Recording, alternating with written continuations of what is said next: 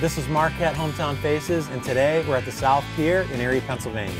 I'm Steve, and you're watching Erie Extreme. We're going to find the purple martin. Supposedly they come out at 7:30 and they dive into the reeds up here. Hey, are we going to see the birds or what? Can't believe we found you guys. We've been all day.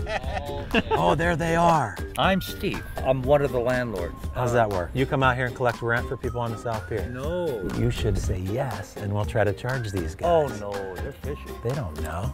Hey, it's $5. Can't get blood out of a turnip. I'm one of the landlords of the Purple Martin Society of the United States. We're not gonna miss them, right?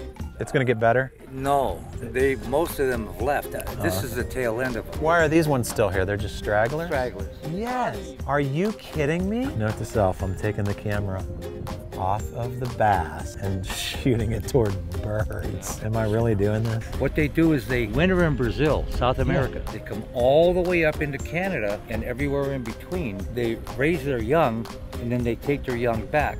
They fatten up, they feed, and they go back to Brazil. Look at that baby. Can I hold it? How do you hold one of these? You know, is that right? Keep it straight. Okay. Unless you want to pick it up, then you'll pick it up like this. Is this good? Yep, that's great. They are actually seen on radar as a cloud movement.